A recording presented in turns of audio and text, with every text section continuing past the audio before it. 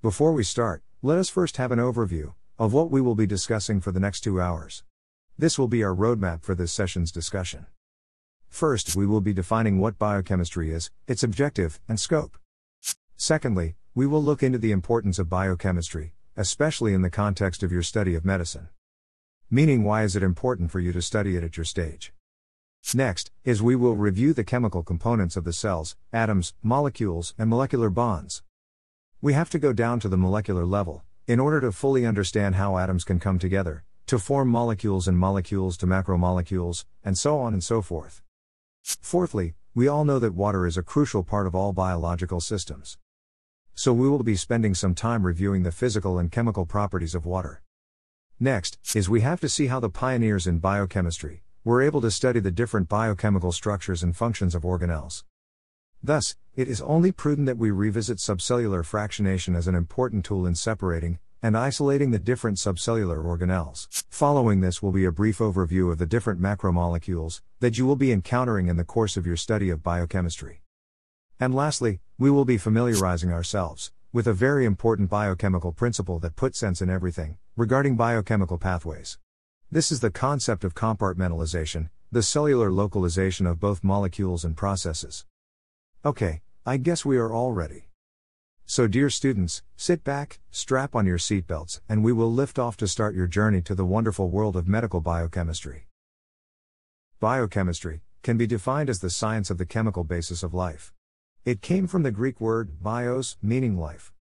The cell is the structural unit of living systems. Thus, biochemistry can also be described as the science of the chemical constituents of living cells and of the reactions and processes they undergo. This is what is commonly referred to as metabolism.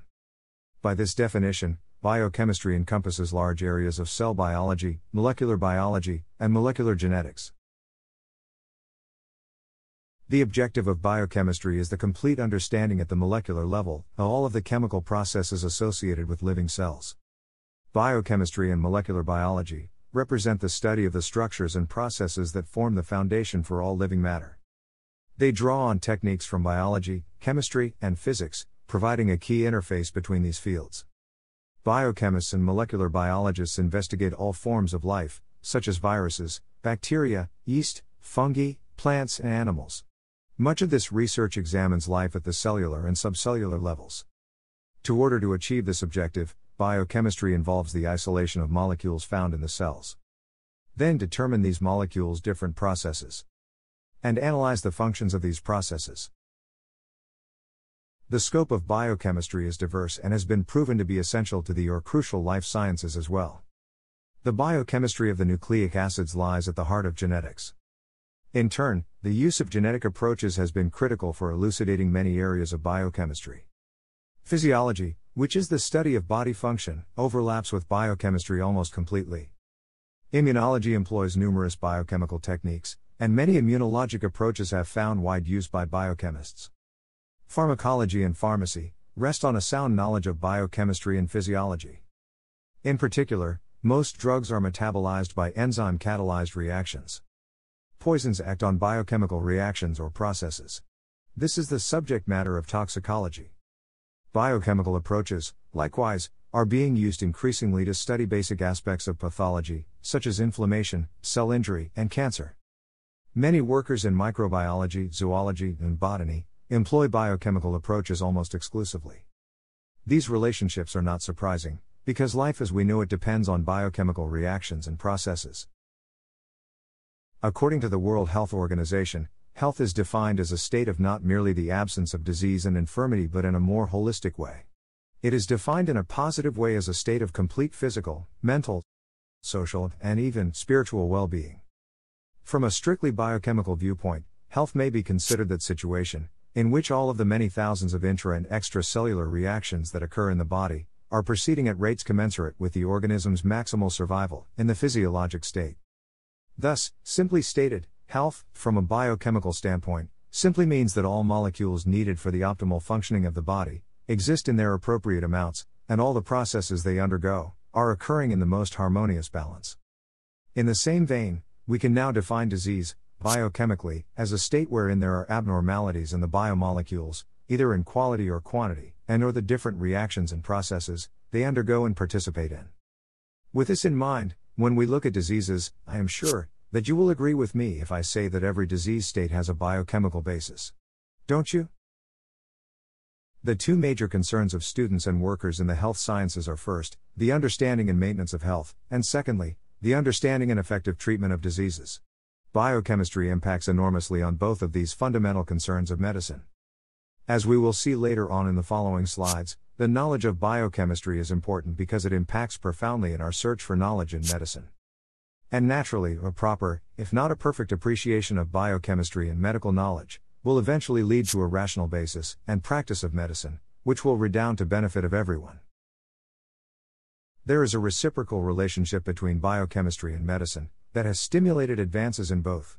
We will see in this slide that the search for knowledge in biochemistry and medicine affects the other. This interrelationship of biochemistry and medicine is a wide, two-way street. Biochemical studies have illuminated many aspects of health and disease, and conversely, the study of various aspects of health and disease has opened up new areas of biochemistry. We can see many examples of this two-way street connecting both biochemistry and medicine. Knowledge of the biochemical molecules shown in the top part of the diagram has clarified our understanding of the diseases shown in the bottom half. And conversely, analyses of the diseases shown below have cast light on many areas of biochemistry. The study of nucleic acids has led to a lot of knowledge in the search for cures of many genetic diseases. On the other hand, studying genetic disorders, for example, certain inborn errors of metabolism, has led to a lot of enlightenment on DNA and mutations. Studying lipids such as cholesterol has led many inroads to the pathogenesis of atherosclerosis and consequently, coronary artery disease. The search for breakthroughs in cardiology has led not so few discoveries in the study of lipids. And of course, we cannot overestimate the importance of the study of carbohydrates in leading the way to the diagnosis, management, and prevention of diabetes mellitus. And vice versa, the huge help in studying diabetes mellitus, in helping to understand certain sugars. However, what could probably be the best and classical example of the interrelationship of biochemistry and medicine is the study of proteins vis-à-vis sickle cell anemia. We will be exploring this interesting interrelationship in the next slide. How can biochemistry impact on health and disease? Let's look at a classical example. Sickle cell disease. Sickle cell disease is a group of disorders that affects hemoglobin, the molecule in red blood cells, that delivers oxygen to cells throughout the body. People with this disease have atypical hemoglobin molecules called hemoglobin S, which can distort red blood cells into a sickle, or crescent, shape. The signs and symptoms of sickle cell disease are caused by the sickling of red blood cells. When red blood cells sickle, they break down prematurely, which can lead to anemia. Additionally, sickled red blood cells, which are stiff and inflexible, can get stuck in small blood vessels. These episodes deprive highly vascularized tissues and organs, such as the lungs, kidneys, spleen, and brain, of oxygen-rich blood, and can lead to organ necrosis and damage. What causes sickle cell disease? Mutations in the HBB gene cause sickle cell disease. The HBB gene codes for the beta hemoglobin. Hemoglobin consists of 4 protein subunits, typically, 2 subunits called alpha globin and 2 subunits called beta globin. The HBB gene provides instructions for making beta globin. In people with sickle cell disease, at least one of the beta globin subunits in hemoglobin is replaced with hemoglobin S. In sickle cell disease, hemoglobin S replaces both beta globin subunits in hemoglobin. Going deeper, hemoglobin S results when glutamic acid, the amino acid located in the 6th position of the beta hemoglobin, is replaced by a different amino acid valine. Later you will learn that glutamic acid and valine are amino acids that are markedly different in structure, property, and function. What causes the mutation of this unfortunate amino acid replacement then? The mutation stems when a simple nucleic acid base is substituted by another during DNA replication. A mere base substitution leads to an amino acid replacement, resulting in an abnormal gene that will code for sickle hemoglobin instead of normal adult hemoglobin. And with this simple base substitution results in potentially catastrophic events like severe anemia and permanent organ damage. From here we can see that the structure and function of biomolecules impact profoundly on health and disease. We believe that most, if not all, diseases are just manifestations of abnormalities of molecules, chemical reactions, or biochemical processes. The major factors responsible for causing diseases in humans are listed in the table shown here. You can just browse through it to see the point that each and every disease does have a molecular basis. All of them affect one or more critical chemical reactions or molecules in the body. It is almost, if not, impossible to think of any disease entity or pathology that does not involve any biochemical aberration. Can you think of one? This is the roadmap to your biochemistry journey this year. This seems daunting and looks more like the map of a haphazard Metro Manila than anything else. So guys, take a deep breath and take everything in. Don't worry, I am just joking. It is always better to break down complicated matters into smaller, more manageable parts. Is this schematic diagram much better? This is a much simplified roadmap. But still, this seems daunting and looks more like a city map than anything else. But I am sure to some of you, some of the rotundas and boulevards here are familiar. You can clearly see here this roundabout near the center, which represents the citric acid cycle, and this boulevard here that feeds into it is the glycolytic pathway. And in this bottom area, what seems like a spiral going to nowhere is the beta oxidation of fatty acids. As you can see, the different components, or metabolic pathways, are represented in blocks or modules. This is how we're going to attack the myriad and complicated world of medical biochemistry. We are going to take biochemistry in manageable morsels, one by one, in an organized and methodological manner, so that, hopefully, no one will be left behind. But still, if we're going to look at it, biochemistry and metabolism, in specific, can still be simplified and will just basically boil down to this. Basically, the overall roadmap of biochemistry just involves generally two directions. The first is the breakdown of highly organized, complex, energy-dense substances like carbohydrates, fats, and proteins. They are broken down into smaller, simple molecules like water, carbon dioxide, and ammonia. This process basically is energy-producing or exergonic, and is called catabolic. This process involves oxidation, or the loss of electrons from molecules. The energy produced is basically in the form of reducing equivalents like NADH and NADPH, and the high-energy containing molecule, adenosine triphosphate, or ATP. This chemical energy produced from the breakdown of nutrients is now used to synthesize cell macromolecules from simple, monomeric precursor molecules like monosaccharides, amino acids, fatty acids, and nitrogenous bases into carbohydrates, proteins, lipids, and nucleic acids, respectively. This process is energy requiring or endergonic and is termed anabolic. This is likewise reductive, meaning involving the addition of electrons into substances. Briefly stated, all organic molecules are synthesized from, and are broken down into the same set of simple compounds, the simple sugars, fatty acids, amino acids and nucleotides. Both their synthesis and their breakdown occur through sequences of chemical changes, that are limited in scope and follow definite rules. As a consequence, the compounds in a cell are chemically related and most can be classified into a small number of distinct families. These are then polymerized to constitute the larger, more complicated macromolecules like the polysaccharides, proteins, lipids, and nucleic acids, exemplified by DNA and RNA. The major functions of these biomolecules, which I am sure we are all familiar with, are enumerated in the last column of the table shown here. This table shows the major biomolecules, the building blocks for each and their major functions. Feel free to pause the presentation to read through the different items shown here. Now I guess, we are all ready to jump into the meat of the matter and dive directly into the chemical components of the cell. Moving on, let's now look at the cell and the different minutest components that make its existence possible.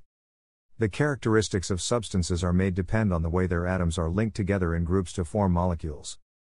Therefore, in order to understand how living organisms are built from inanimate matter, it is crucial to know how all of the chemical bonds that hold atoms together in molecules are formed. Just think about it, we can only marvel at the miracle of how inorganic and lifeless atoms can join together and form molecules. Molecules to macromolecules.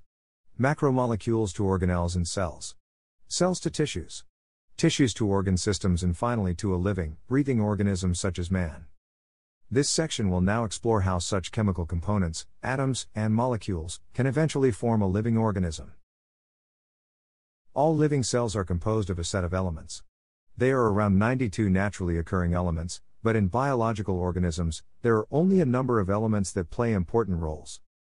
The major constituents of most biomolecules, comprising 96.5% of all the atoms in an organism, are carbon, oxygen, hydrogen, and nitrogen. Hydrogen is the most abundant element, comprising almost 50% of all the atoms in a biological organism. Carbon and oxygen atoms come next, each making almost 25% of all atoms. Nitrogen comes a far fourth. Other elements, though minute in amount, play crucial roles in biochemical processes. Phosphate is a component of nucleic acids. Calcium plays a key role in innumerable biologic processes.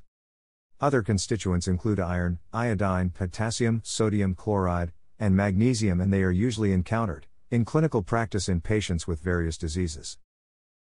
I've mentioned at the start of this lecture that we have to go down to not only the molecular, even atomic level, but deeper even to the subatomic level. Just bear with me, everything will make sense in due time. It may not come as a surprise, but we all know that cells are just made up of a few types of atoms. What is an atom? The illustration shown here is representative of the atom. As we may remember, each atom has at its center a positively charged nucleus, which is surrounded at some distance by a cloud of negatively charged electrons. These electrons are held in a series of orbitals by electrostatic attraction to the nucleus. The nucleus, in turn, consists of two kinds of subatomic particles: first, protons, which are positively charged, and secondly, neutrons, which are electrically neutral. To understand how atoms bond together to form the molecules that make up living organisms, we have to pay special attention to their electrons. In living tissues, it is only the electrons of an atom that undergo rearrangements. They form the exterior of an atom and specify the rules of chemistry by which atoms combine to form molecules. Other atoms found in living tissues all have incomplete outer electron shells and are therefore able to donate, accept, or share electrons with each other to form both molecules and ions. Can you recall what the atomic number means? What is its importance? The atomic number, also known as the proton number, of a chemical element, is defined as the number of protons found in the nucleus of every atom of that element. More importantly, the atomic number uniquely identifies a chemical element. It is identical to the charge number of the nucleus. Thus, in an uncharged atom, we can also say that the atomic number is also equal to the number of electrons. As shown, the atom on the left has an atomic number of 6. This means, therefore, that this particular atom has 6 protons in its nucleus. And if it is uncharged or is not an ion, it will also have the same corresponding number of electrons. In this case, 6 electrons as well. The atom on the right, on the other hand, represents the smallest atom. It has an atomic number of 1, thus it possesses only 1 proton. And consequently, if uncharged, only 1 electron, as well. This atom, hydrogen, is special because it does not possess any neutron. As an aside, one very useful tool in studying the different elements, their structure and properties, as a function of their atomic number is this website, the Dynamic Periodic Table, found at www.ptable.com. Feel free to browse and play with this dynamic table in your most convenient time. All living cells are composed of a set of elements. The major constituents of most biomolecules are carbon, oxygen, hydrogen, and nitrogen. The most abundant substance of the living cell is water, which accounts for about 70% of a cell's weight. As we all know, most intracellular reactions occur in the aqueous environment. Consequently, the interactions between water and the other constituents of cells are of central importance in biological chemistry. There are 92 naturally occurring elements, each differing from the others in the number of protons and electrons in its atoms. Living organisms, however, are made of only a small selection of these elements, 4 of which are carbon, hydrogen, nitrogen, and oxygen, that make up 96.5% of an organism's weight. Please do take note of the atomic numbers of these 4 very important atoms. This composition in living organisms differs markedly from that of the non-living inorganic environment, and is evidence of a distinctive type of chemistry. The most common elements in living organisms are listed in this table with some of their atomic characteristics. Let's now look at electronic orbitals. Electronic orbitals are regions within the atom, in which electrons have the highest probability of being found. The number of electrons in the outermost shell of a particular atom determines its reactivity, or tendency to form chemical bonds with other atoms. This outermost shell is known as the valence shell, and the electrons found in it are called valence electrons. In general, atoms are most stable and least reactive when their outermost electron shell is full.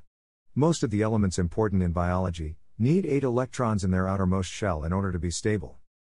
This rule of thumb is known as the octet rule. Some atoms can be stable with an octet even though their valence shell is the 3n shell, which can hold up to 18 electrons. To continue, atoms, like other things governed by the laws of physics, tend to take on the lowest energy, most stable configuration they can. Thus, the electron shells of an atom are populated from the inside out, with electrons filling up the low-energy shells closer to the nucleus, before they move into the higher-energy shells further out. The shell closest to the nucleus, 1n, can hold 2 electrons, while the next shell, 2n, can hold 8, and the third shell, 3n, can hold up to 18. Again, remember the octet rule, which we previously discussed. All the elements commonly found in living organisms have unfilled outermost shells, with the electrons shown in red, and can thus participate in chemical reactions with other atoms. For comparison, some elements that have only filled shells, shown here in yellow. These atoms are chemically unreactive and are known as the inert elements. So naturally, there will be a lot of atoms with incomplete electron shells. Because an unfilled electron shell is less stable than a filled one, atoms with incomplete outer shells have a strong tendency to interact with other atoms, in a way that causes them to either gain or lose enough electrons to achieve a completed outermost shell. This electron exchange can be achieved either by transferring electrons from one atom to another, or by sharing electrons between two atoms. To continue, atoms can attain a more stable arrangement of electrons in their outermost shell, by interacting with one another in order to achieve a complete outermost electron shell. Remember the octet rule. This interaction between atoms can involve a transfer or one or more electrons from one atom to another. This will lead to the formation of an ionic or electrostatic bond. On the other hand, electrons can be shared between two atoms, which will lead to the formation of a covalent bond. In chemistry, the valence or valency of an element is a measure of its combining power with other atoms, when it forms chemical compounds or molecules. Simply stated, valency refers to the number of electrons that an atom must acquire or lose to attain a filled outer shell. To have a clearer understanding of the different types of chemical bonds, let us illustrate the differences between an ionic and covalent bond. What is shown on the left is an ionic bond that is formed when electrons are transferred from one atom to the other. We will look deeper into this in the succeeding slides when we discuss the different non-covalent bonds. On the other hand, a covalent bond is formed when electrons are shared between atoms. We will look into a specific example of covalent bonds within a particular molecule in the next slide. To continue, what is shown here is a molecule of methane or CH4. The illustration shows the completion of the outer electron shells of the atoms of hydrogen and carbon. Please take note that with electron sharing, all 4 hydrogen atoms have complete electron shells with 2 electrons. On the other hand, carbon, with atomic number 6, has only 4 electrons in its outermost orbital. Therefore, it needs 4 more electrons to satisfy the octet rule. In order for carbon to achieve a filled electron shell of 8 electrons, each atom of hydrogen will have to share its lone electron. Thus, carbon will form covalent bonds with 4 atoms of hydrogen. A nonpolar covalent bond is a type of chemical bond that is formed when electrons are shared equally between 2 atoms. This is termed as nonpolar, because the difference in electronegativity is mostly negligible.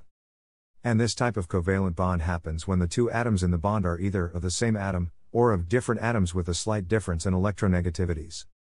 To recall, electronegativity is a chemical property that describes the tendency of an atom, or a functional group, to attract electrons towards itself, and thus has the tendency to form a partially negative end or pole. In addition, the nonpolar covalent bond existing between 2 different atoms is exemplified by the bond between carbon and hydrogen. Both the carbon and hydrogen atoms have similar electronegativities, and thus attract the shared electrons almost equally. On the other hand, when the atoms joined by a covalent bond belong to those with dissimilar electronegativities, the 2 atoms usually attract the shared electrons to different degrees, giving rise to a polar group or molecule. By definition, a polar structure, in the electrical sense, is one with positive charge concentrated toward one end, that is, the positive pole, and negative charge concentrated toward the other, or the negative pole. Compared with a carbon atom, for example, oxygen and nitrogen atoms attract electrons relatively strongly, whereas a hydrogen atom attracts electrons more weakly. Covalent bonds in which the electrons are shared unequally in this way are therefore known as polar covalent bonds. The best examples of polar covalent bonds are the bonds between oxygen and between nitrogen and hydrogen. A further crucial property of any bond, covalent or non-covalent, is its strength. Bond strength is measured by the amount of energy that must be supplied to break that bond. This is often expressed in units of kilocalories per mole or in kilojoules per mole. Typical covalent bonds are stronger than non-covalent bonds. The making and breaking of covalent bonds are violent events, and in living cells, they are carefully controlled by highly specific catalysts, called enzymes. On the other hand, non-covalent bonds, as a rule, are much weaker. We shall see later that they are important in the cell in the many situations where molecules have to associate, and dissociate readily to carry out their functions. In molecular geometry, bond length or bond distance is defined as the average distance between nuclei of two bonded atoms in a molecule. It is a transferable property of a bond between atoms of fixed types, relatively independent of the rest of the molecule. In stable molecules, the attractive and repulsive forces are in balance, and thus bond lengths are therefore dependent on the bond strength, which is influenced by the number of bonds between the atoms. Bond lengths are measured in picometers. A picometer is a unit of length in the metric system, equal to 1/1,000,000th of a meter. As we can see here, the greater the number of bonds between atoms, for example, in molecules with double or triple bonds, the stronger their bond strength is, and consequently the shorter their corresponding bond length is. Please feel free to pause the presentation, and take the time to associate the relationships between bond strength and the bond length. In aqueous solutions, covalent bonds are 10 to 100 times stronger than the other attractive forces between atoms, allowing their connections to define the boundaries of one molecule from another. But much of biology depends on the specific binding of different molecules to each other. This binding is mediated by a group of non-covalent attractions that are individually quite weak, but whose bond energies can sum to create an effective force between two separate molecules. We will now be meeting the 4 different non-covalent bonds or forces that make intermolecular interactions optimally possible. These are ionic bonds, hydrogen bonds, van der Waals attraction, also known as London forces, and hydrophobic interactions. The first of the non-covalent interactions are ionic bonds. Ionic bonds are most likely to be formed by atoms that have just 1 or 2 electrons, in addition to a filled outer shell, or are just 1 or 2 electrons short of acquiring a filled outer shell. As animated here, an electron is transferred, for example, from a sodium atom, which has a lone electron in its outermost shell, to the outermost shell of another atom, let's say chlorine, that is, in turn, lacking an electron. The sodium atom loses an electron, and thus becomes a positively charged sodium ion, or sodium cation. In turn, chlorine gained an electron, and becomes an anion, a chloride ion. Because of their opposite charges, sodium cation and chloride anion are now attracted to each other and are thereby held together by electrostatic forces. Thus, it is worthwhile to know that ionic bonds are also known as electrostatic bonds or interactions. Let's now look at how water molecules affect the strength and stability of ionic bonds. Because of a favorable interaction between water molecules and ions, ionic bonds are greatly weakened by water. Thus many salts, including sodium chloride, are highly soluble in water, dissociating into individual ions, such as sodium cation and chloride anion, each surrounded by a group of water molecules. This contrasts with covalent bonds whose strength is not affected by water in this way. The second non-covalent interaction is the hydrogen bond. What are hydrogen bonds? A hydrogen bond, often informally abbreviated as H-bond, is a partial intermolecular bonding interaction between a lone pair on an electron-rich donor atom, like nitrogen or oxygen, and the antibonding molecular orbital of a bond between hydrogen and a more electronegative atom or group. Or simply stated, this bond represents a special form of polar interaction, in which an electropositive hydrogen atom is partially shared by 2 electronegative atoms. Unlike a typical electrostatic interaction, this bond is highly directional, being strongest when a straight line can be drawn between all 3 of the involved atoms. Do water molecules affect hydrogen bonding? Since water molecules are held together by hydrogen bonds themselves, it is expected that water will weaken hydrogen bonds by forming competing hydrogen bond interactions with the involved molecules. It has been found out that hydrogen bonds are only 1/4 of its strength in water systems as compared to that of in a vacuum. The third of the non-covalent interactions are what is known as the van der Waals attractions, also known as London dispersion forces. Let us look now into how van der Waals attractions come into being.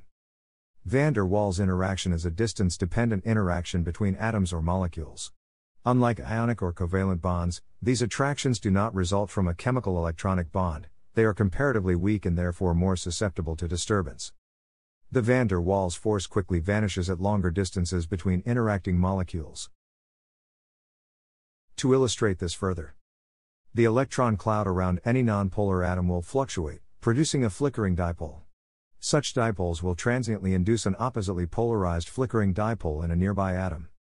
This interaction generates an attraction between atoms that is very weak. But since many atoms can be simultaneously in contact when two surfaces fit closely, the net result is often significant. Please take note that these so-called van der Waals attractions are not weakened by water. The last of the non-covalent forces is that of the hydrophobic interactions. The hydrophobic effect is the observed tendency of nonpolar substances to aggregate in an aqueous solution and subsequently excluding water molecules. This force is caused by the pushing of nonpolar surfaces out of the hydrogen-bonded water network, where they would physically interfere with the highly favorable interactions among water molecules. The hydrophobic effect is responsible for the separation of a mixture of oil and water into its two components. It is also responsible for effects related to biology, including cell membrane and vesicle formation, protein folding, insertion of membrane proteins into the nonpolar lipid environment, and protein small molecule associations. Hence the hydrophobic effect is essential to life. Because bringing two nonpolar surfaces together reduces their contact with water, the force is a rather nonspecific one. This slide tabulates the effect of water on the strength of the different non-covalent forces, or attractions. Take note which non-covalent bonds are mostly affected by water, and which are not. Also, it is worthwhile to remember that, in contrast to the effect of water on the non-covalent forces, water has absolutely no effect on the strength and stability of covalent bonds. Please feel free to pause the presentation in order to see and understand the effect of water on the different types of bonds. Now, let us move on to the next section of this lecture. We are now going to discuss an absolutely crucial part of life. Water. The source of all life. Water is a polar inorganic compound that is by far the most studied chemical compound. It is described as the universal solvent and the solvent of life. It is the most abundant substance on Earth and the only common substance to exist as a solid, liquid, and gas on Earth's surface. Life on Earth began in the ocean, and the conditions in that primeval environment put a permanent stamp on the chemistry of living things. Life, therefore, hinges on the properties of water.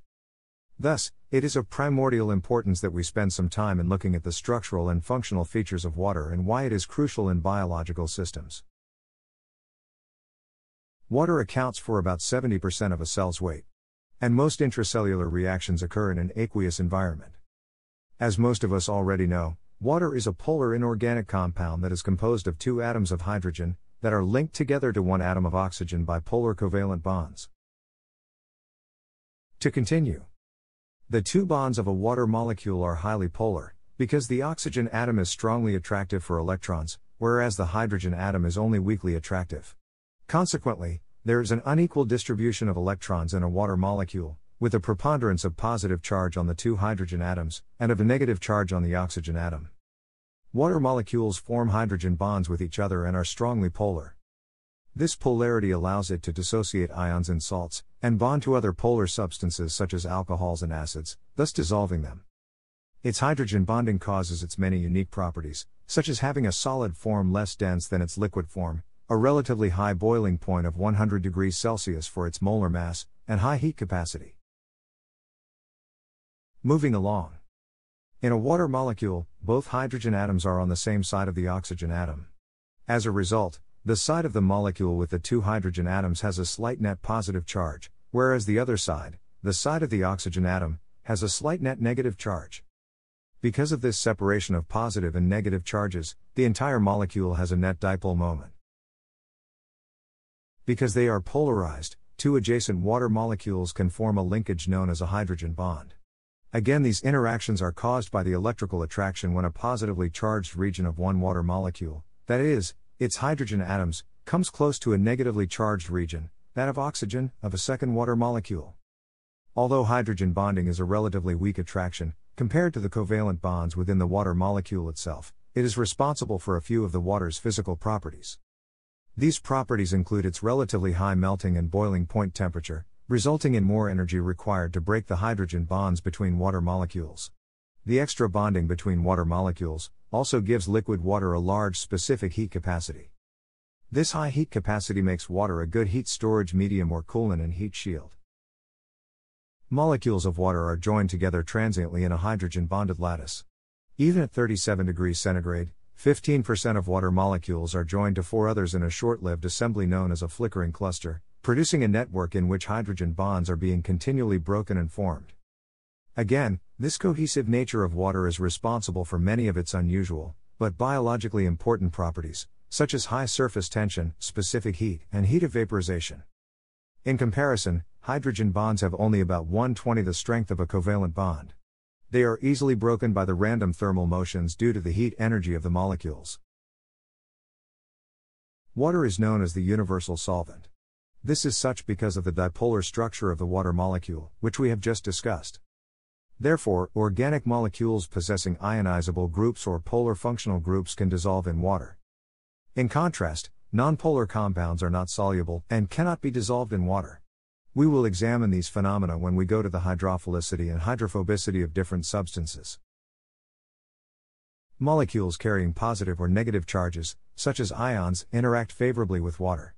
Likewise, molecules with a lot of functional groups, that are either polar or charged, interact favorably as well.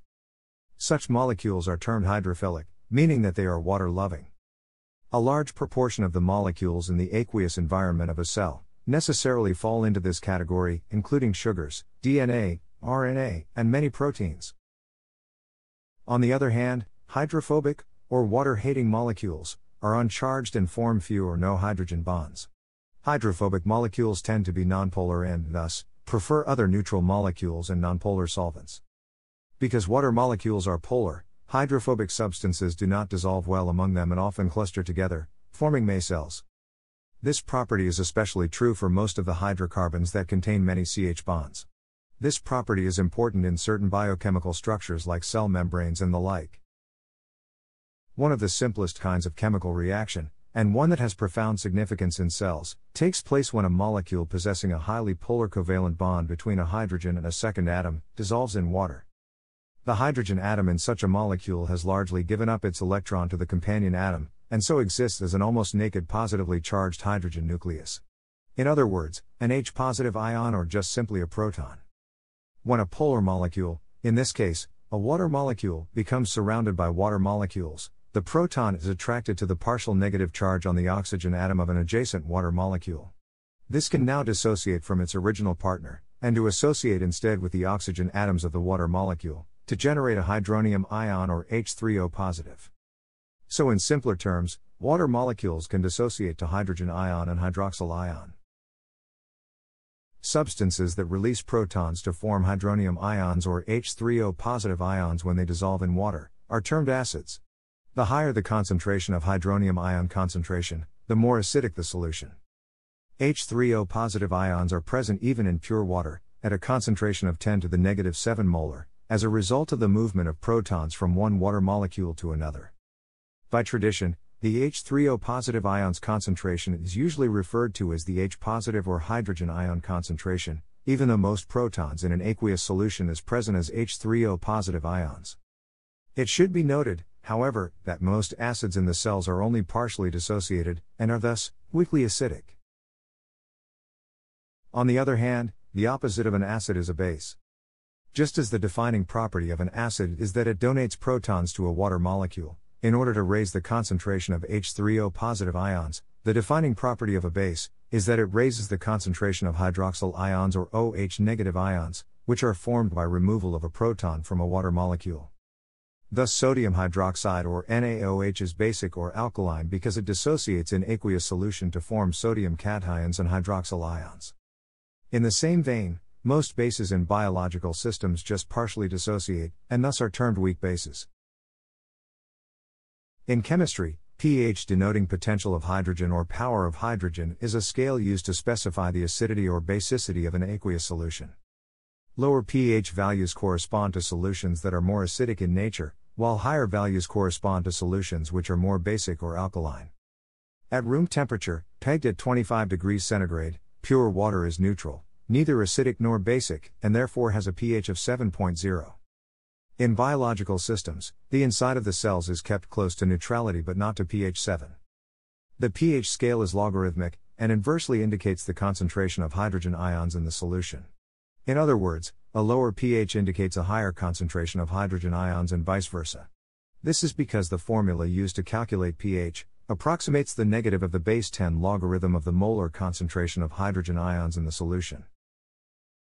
Moving on, biochemical molecules are defined both by their carbon skeleton and by structures called functional groups that usually involve bonds between carbon and oxygen, carbon and nitrogen, carbon and sulfur, and carbon and phosphate groups. As we have discussed and learned several slides back, in carbon-carbon and carbon-hydrogen bonds, the electrons are shared equally between atoms. The bonds are considered nonpolar and relatively unreactive. However, in carbon-oxygen and carbon-nitrogen bonds, the electrons are shared unequally. These bonds, in turn, are polar and more reactive. Thus, the properties of the functional groups usually determine the types of reactions that occur, and the physiologic role of the molecule. Functional group names are often incorporated into the common name of a compound. For example, a ketone might have a name that ends in -one like acetone. Similarly, the name of a compound that contains a hydroxyl, either an alcohol, or OH group, might end in -ol, for instance, ethanol. The acyl group is the portion of the molecule that provides the carbonyl single bond carbon double bond oxygen group in an ester or amide linkage. It is denoted in a name by an -il ending. For example, the fat stores of the body are triacylglycerols. 3-acyl, or fatty acid, groups are esterified to glycerol, a compound containing 3 alcohol groups. I strongly suggest that you brush up on your basic organic chemistry and look up the different important functional groups shown here. Before moving on to the biochemistry of the cell, we should investigate how the pioneers in biochemistry were able to isolate the different components of the cell, in order to study its structure, the enzymes and the processes therein. Also known as cell fractionation, the process is used to separate cellular components while preserving the individual functions of each component. This is a method that was originally used to demonstrate the cellular location of various biochemical processes. Other uses of subcellular fractionation are to provide an enriched source of a protein for further purification, and facilitate the diagnosis of various disease states. Biochemical research often requires the isolation of a particular subcellular organelle, either first, to study the organelle intact, or secondly and more commonly, to isolate and study a specific substance from that organelle. And, in order to study the function of an organelle in depth, it is first necessary to isolate it in relatively pure form. To continue, subcellular fractionation involves, essentially, the homogenization or destruction of cell boundaries by different mechanical or chemical procedures. This is then followed by the separation of the subcellular fractions according to different parameters. This may be according to the component's different mass, surface, or specific gravity. Subcellular fractionation generally entails 3 phases: extraction, homogenization, and centrifugation. The first phase involves extraction, also known as cell disruption. The objective of this phase is the maximum disruption of the whole cell, but minimum damage to subcellular compartments, particularly the organelles to be studied. This is achieved via various mechanical or chemical procedures. In order to achieve the minimum damage to the subcellular components, this is usually done in optimal and physiologic conditions, to prevent the loss of biologic activities of the cell. This is carried out by the employment of aqueous and physiologic solutions and avoidance of extremes of pH, osmotic pressure, and especially of high temperature. The second phase is that of homogenization. Once the cells have been disrupted, their constituents will be liberated into a buffer solution that is isotonic to stop osmotic damage. The resulting suspension is a cell-free system containing many intact organelles. This is known as the homogenate. The samples are then kept cold to prevent enzymatic damage. The third and last phase is centrifugation. This is the process of separation of the soluble cell fluid from the particulate matter, as well as the further fractionation of the latter in the homogenate. The different components are separated according to differences in their properties like mass, size, etc. This phase usually based on the principle of rate zonal centrifugation, which states that components in the homogenate have different mass to volume ratios and sizes and thus will sediment under centrifugal forces at different rates. Therefore, heavier and larger bodies will sediment under low speeds and low gravitational forces. And consequently, lighter and smaller substances will require higher speeds and higher gravitational forces. Generally, the cellular homogenate is first filtered or centrifuged at relatively low speeds to remove unbroken cells. Then centrifugation of the homogenate at a slightly faster speed, or for a longer duration, will selectively pellet the nucleus. We all know that the nucleus, measuring from 5 to 10 micrometers in diameter, is the largest organelle, and thus the first to precipitate out. A centrifugal force of 600 g, or 600 times the force of gravity for 10 minutes, is necessary to sediment the nuclei. This first fraction is known as the nuclear fraction. The undeposited material, or the supernatant, is next centrifuged at a higher speed, at 15,000 g for 5 minutes, which deposits the mitochondria, chloroplasts, lysosomes, and peroxisomes. This fraction is known as the mitochondrial fraction. Subsequent centrifugation in the ultracentrifuge at 100,000 g for 60 minutes results in deposition of the plasma membrane, fragments of the endoplasmic reticulum, and large polyribosomes. Subsequently, the recovery of ribosomal subunits, small polyribosomes, and particles such as complexes of enzymes requires additional centrifugation at still higher speeds. These fractions, containing the plasma membrane, endoplasmic reticulum, and polyribosomes, are collectively known as the microsomol fraction. And lastly, only the cytosol, the soluble aqueous portion of the cytoplasm, remains undeposited after centrifugation at 300,000 g for 2 hours. This is a simplified list of the different centrifugal fractions and their respective components. Again, the different centrifugal fractions, in the order of decreasing mass or density, are nuclear, mitochondrial, microsomol, and lastly soluble.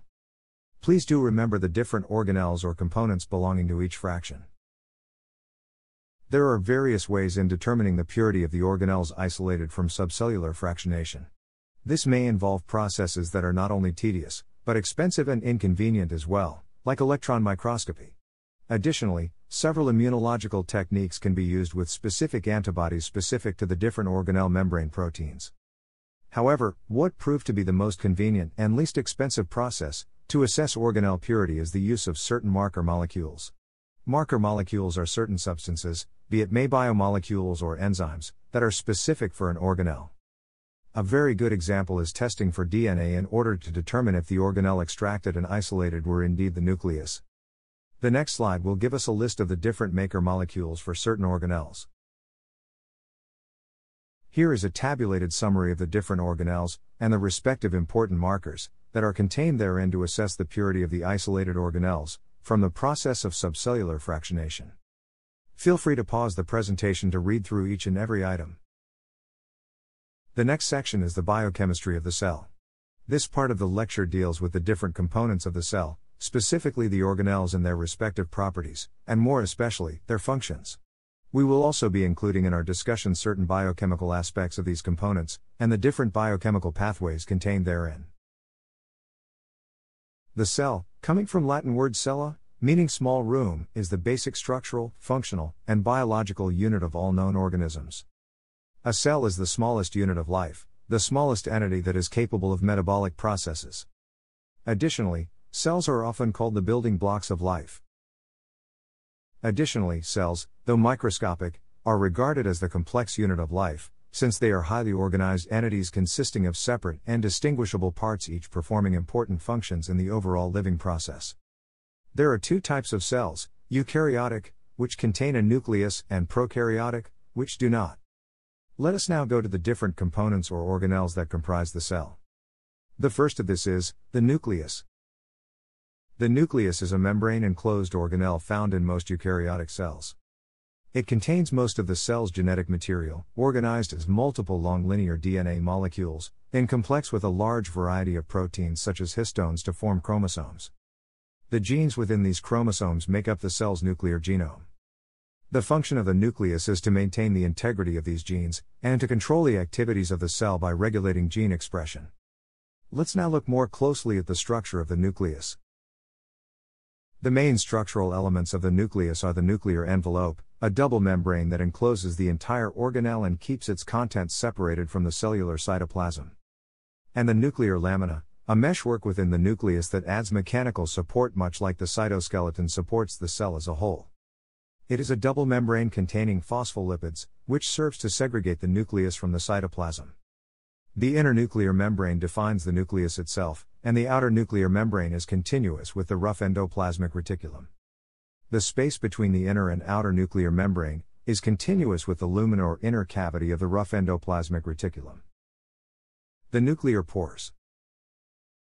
Because the nuclear membrane is impermeable to most molecules, nuclear pores are required to allow movement of molecules across the envelope.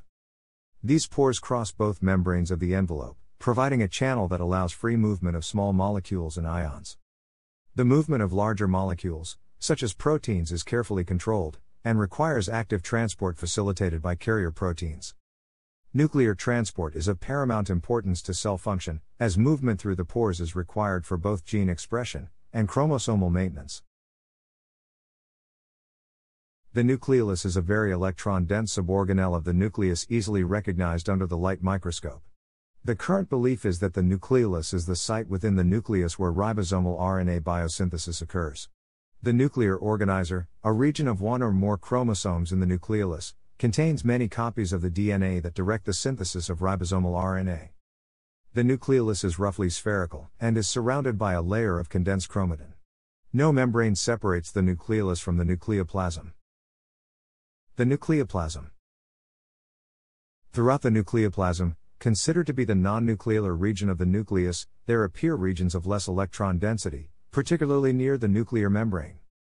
These regions are termed chromatin, and are known to contain the major portion, 95% or more, of the total DNA found in the cell. Functions of the nucleus. The nucleus is the site where genetic information is stored as DNA. It is also the site of DNA replication, thus ensuring the perpetuation of the cell line. This is also the site where genetic information is transmitted from to the rest of the cell. The next organelle in our discussion are the mitochondria. These are rod-shaped particles with a length of 1.5 to 2.0 micrometers. The mitochondrion is approximately a 20th of the size of the cell nucleus. Although mitochondria are found in virtually all eukaryotic cells, the size, the shape, and number vary from cell to another in response to shifts in metabolism and as a result of cell aging. Certain generalizations can be made regarding the number of mitochondria per cell. In cells characterized by a high degree of aerobic, or oxygen-dependent metabolism, the number per cell might be quite large. In contrast, cells participating primarily in anaerobic, or non-oxygen-dependent metabolism, contain only a few mitochondria. Like the nucleus, the mitochondria is bounded by a double membrane, two unit membranes, separated by an intermembranous space. The two membranes, however, have different properties. Because of this double-membraned organization, there are 5 distinct compartments within mitochondria. There is the outer membrane, the intermembranous space, or the space between the outer and inner membranes, the inner membrane, the Christie space, which is formed by enfoldings of the inner membrane, and the matrix or space within the inner membrane. The outer mitochondrial membrane, which encloses the entire organelle, is smooth and continuous. It has a protein-to-phospholipid ratio similar to the eukaryotic plasma membrane, which is about 1:1 by weight. The outer mitochondrial membrane contains numerous integral proteins called porins, which contain a relatively large internal channel measuring about 2 to 3 nanometers, that is permeable to all molecules of 5,000 Daltons or less. Larger molecules can only traverse the outer membrane by active transport through mitochondrial membrane transport proteins. The outer membrane also contains enzymes involved in such diverse activities, as the elongation of fatty acids, oxidation of epinephrine, and the degradation of tryptophan. Let's now proceed to the inner mitochondrial membrane. This membrane undergoes an extensive and irregular folding within the mitochondria. The inward folds are called Christie. The fluid-filled interior of the mitochondria is called matrix or central space. The inner mitochondrial membrane contains more than 100 different polypeptides, and has a very high protein-to-phospholipid ratio, of more than 3:1 by weight. Additionally, the inner membrane is rich in an unusual phospholipid known as cardiolipin. Unlike the outer membrane, the inner membrane does not contain porins, and is highly impermeable. Therefore, almost all ions and molecules cannot pass through the inner membrane. They will be requiring special membrane transporters to enter or exit the matrix. In addition, there is a membrane potential across the inner membrane. The inner mitochondrial membrane is compartmentalized into numerous Christie, which expand the surface area of the membrane. The inner mitochondrial membrane serves a diverse array of functions. First, it is the site of aerobic metabolism of the cell, which includes the crucial biochemical processes of the citric acid cycle and oxidative phosphorylation. It also houses the enzymes that catalyze the final oxidation of sugars and beta oxidation of lipids, and of course, the synthesis of ATP from ADP and inorganic phosphate. These different activities produce nearly all the energy required for the growth and viability of the cell. This is the primary reason why the mitochondria is regarded as the powerhouse of the cell.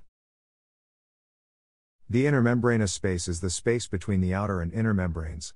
It serves a special role in the electron transport chain. The matrix, on the other hand, is the space enclosed by the inner mitochondrial membrane. It contains a highly concentrated mixture of hundreds of enzymes, in addition to the special mitochondrial ribosomes, tRNA, and several copies of the mitochondrial DNA genome. The matrix contains 2 to 4% of the total DNA of the cell and ribosomes. The mitochondrial DNA contains genes coding for some of the proteins contained in the mitochondria. Because of these, the mitochondria can be considered a sort of secondary mini-cell. This is a mitochondrion, as seen with an electron microscope, which shows a cross-section of the organelle. This image, on the other hand, shows a three-dimensional representation of the arrangement of the mitochondrial membranes. Note the smooth outer membrane, and the highly convoluted inner membrane. This inner membrane contains most of the proteins responsible for cellular respiration, and it is highly folded to provide a large surface area for this activity. In the schematic cell shown here, the interior space of the mitochondrion is colored. This slide closes our discussion on the mitochondrion, and we are now ready to move to the next organelle. Let's now look at the endoplasmic reticulum.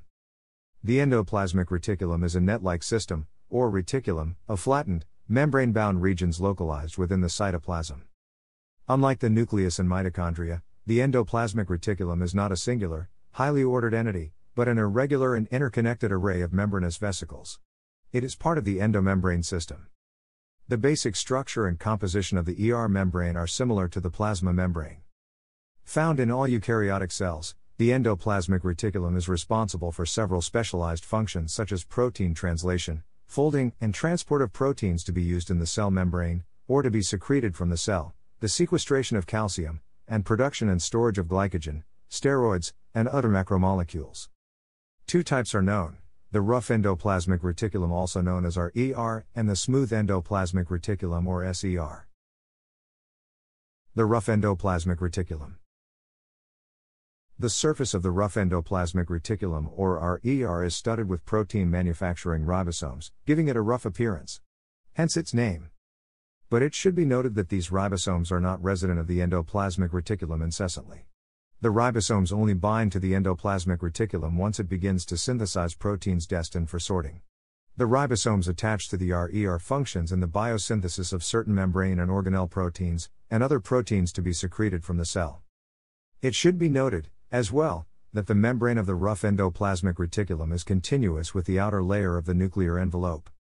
Although there is no continuous membrane between the rough ER and the Golgi apparatus, membrane-bound vesicles shuttle proteins between these two compartments.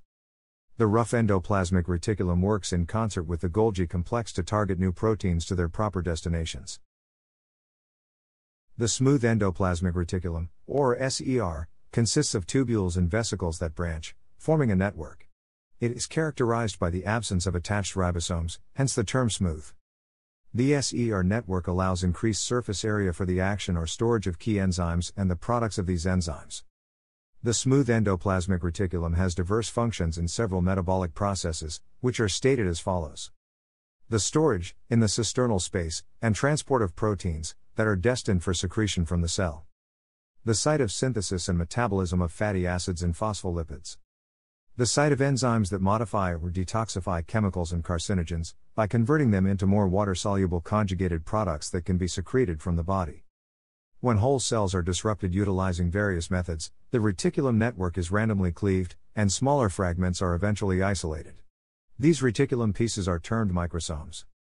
Additionally, it is worthwhile to note that the smooth endoplasmic reticulum is known for its storage of calcium ions in muscle cells, and as such will be called the sarcoplasmic reticulum. Here is a last look at the endoplasmic reticulum, or ER. This is the schematic diagram of an animal cell showing the endoplasmic reticulum, as shown in green. On the other hand, this bigger image is an electron micrograph of a thin section of a mammalian cell, showing the endoplasmic reticulum. Please note that it is continuous with the membrane of the nuclear envelope. The black particles, studding the particular region of the ER shown here, are the ribosomes, the molecular assemblies that perform protein synthesis. The next organelle in our list is the Golgi apparatus. Also called the Golgi body, Golgi complex, or dictyosome, it is an organelle found in typical eukaryotic cells. It is typically comprised of a series of 5 to 8 cup-shaped, membrane-covered sacs, called cisternae, that look something like stacks of deflated balloons that are localized near the nucleus.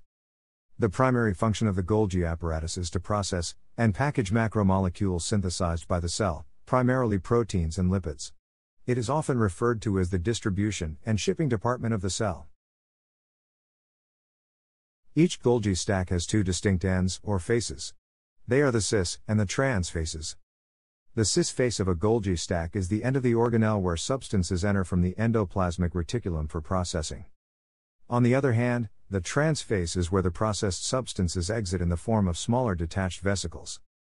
Consequently, the cis face is found near the endoplasmic reticulum, from whence most of the material it receives comes. In turn, the trans face is positioned near the plasma membrane of the cell, to where many of the substances it modifies are shipped to. Cells synthesize many different macromolecules required for life. The Golgi apparatus is integral in modifying, sorting, and packaging these substances for cell secretion or for use within the cell. The functions of the Golgi body are myriad. Let us enumerate them. First, it accepts proteins from the rough and smooth endoplasmic reticulum system for concentrating and packaging into dense granules which are then secreted from the cell. Next, it is also responsible for concentrating certain proteins and packaging in membrane-bound bodies, such as lysosomes, which remain in the cell. Additionally, it also aids in the post-translational glycosylation and the addition of lipids to proteins. To continue with the other functions of the Golgi body, it is also implicated as the cellular site for the biosynthesis of complex carbohydrate materials which are ultimately secreted and deposited in the exterior coating of the cell. Because of these various crucial processes, the Golgi body is also known as the traffic police of the cell. It plays a key role in sorting many of the cell's proteins and membrane constituents, and directing them to their proper destinations. A tangible example is the Golgi body's role in modifying secretory proteins, for instance, by glycosylation or phosphorylation, and packaging, and directing them to their proper sites in the cell. A last look at the Golgi apparatus. This is a schematic diagram of an animal cell, with the Golgi apparatus colored red. The next is a drawing of the Golgi apparatus reconstructed from electron microscope images. It is composed of flattened sacs of membrane stacked in layers, from which small vesicles of membrane pinch off. Only one stack is shown here, but several can be present in each cell. And this last image is the electron micrograph of the Golgi apparatus from a typical animal cell. Microbodies are small compartments found in the cytoplasm, which are surrounded by a single membrane. Nearly all eukaryotic cells contain variable numbers of microbodies ranging from 10 to 1,000 per cell. They contain a high concentration of certain proteins and enzymes, and appear as dense regions in electron microscopy. Microbodies are formed by pinching off as buds from either the Golgi body or from the rough endoplasmic reticulum smooth endoplasmic reticulum network. Microbodies include lysosomes and peroxisomes, which we will be discussing in the next few slides. Lysosomes are membrane-limited organelles that contain various types of enzymes, also known as acid hydrolases, that degrade polymers into their monomeric subunits by catalyzing the hydrolysis in these polymers. Examples of these acid hydrolases are phosphatases, nucleases, and proteases. These enzymes work only at acid pH, and are inactive at the neutral pH values of the cell, and most extracellular fluids. To enable these enzymes to function, the inside of a lysosome is maintained at about pH 4.8 by a hydrogen ion pump in the lysosomal membrane. The acid pH helps to denature proteins, and make them accessible to the action of the lysosomal hydrolases, whose structures resist acid denaturation. If a lysosome releases its contents into the cytosol, where the pH is between 7.0 and 7.3, no degradation of cytosolic components takes place. Here is an illustration of the various examples of acid phosphatases that are contained within the lysosomes. Take note that these enzymes act on almost all the biomolecules, including carbohydrates, proteins, lipids, nucleic acids, and other molecules containing phosphate ester bonds. To continue, two types of lysosomes are identified. The first is the primary lysosome. This type of lysosomes is roughly spherical in shape and are considered newly formed, and have not yet engaged in any cellular activity. These lysosomes are known to be in the latent phase, and do not contain obvious particulate or membrane debris. On the other hand, secondary lysosomes are larger and irregularly shaped and contain particles and membranes that are being digested. These type of lysosomes appears to result from the fusion of primary lysosomes with other membrane-bound organelles. Additionally, the content of these lysosomes seems to be released as a package into the phagoacetosome, when they fuse to form the phagol lysosome. Secondary lysosomes contain both hydrolyses and substrates. This is an illustration of the degradation of exogenous and endogenous macromolecules in the lysosome. As you can see, this illustration just reiterates the functions of lysosomes: first, the degradation of aged or defective organelles. And secondly, the degradation of extracellular macromolecules brought into the cell by endocytosis. Feel free to pause the presentation to trace the degradation of the different macromolecules and their corresponding products. Moving on, peroxisomes are a class of small, membrane-limited organelles found in the cytoplasm of all animal and many plant cells. These organelles contain various enzymes that degrade fatty acids and amino acids, reactions of which produce hydrogen peroxide. As mentioned, peroxisomes contain enzymes that degrade fatty acids and amino acids. A byproduct of these reactions is hydrogen peroxide, a corrosive substance that oxidizes many amino acid side chains, and may cause cellular damage if in excessive amounts and left unchecked. Fortunately, the peroxisomes also contain copious amounts of the enzyme catalase, which catalyzes the conversion of toxic hydrogen peroxide to water and oxygen. Catalase is one of the scavenging enzymes that protect the cells from oxidant damage. The cell membrane, also called the plasma membrane or plasmalemma, is a selectively permeable lipid bilayer which comprises the outer layer of a cell.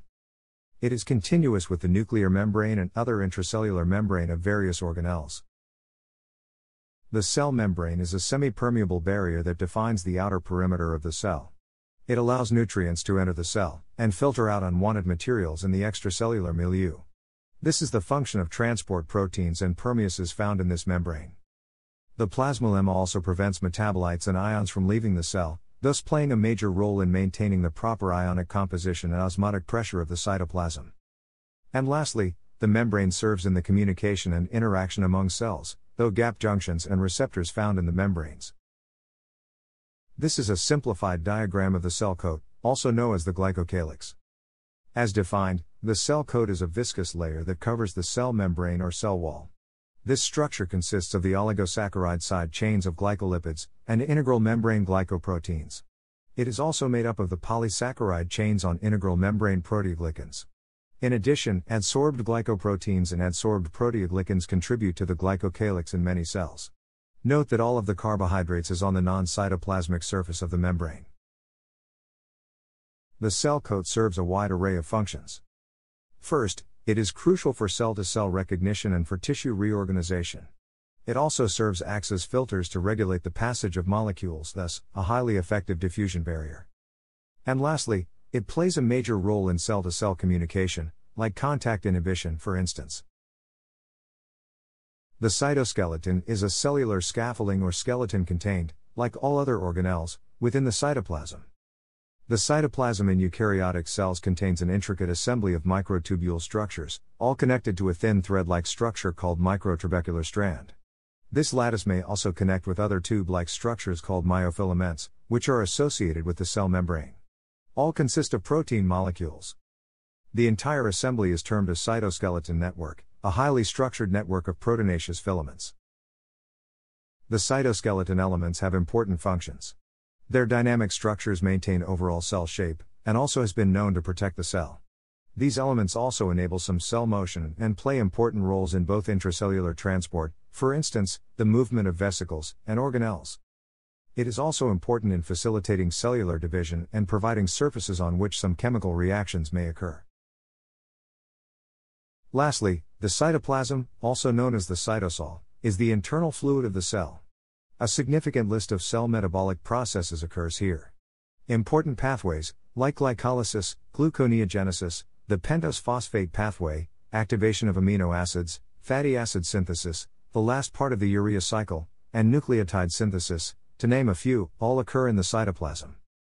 Additionally, proteins within the cytosol play an important role in signal transduction pathways.